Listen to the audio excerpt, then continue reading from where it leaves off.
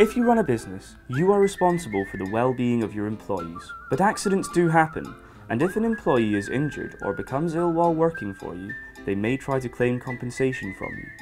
This is why you must have employer's liability insurance if you employ people. Even if your staff work part-time or on a temporary basis, you will need employer's liability insurance. You must have cover of at least £5 million.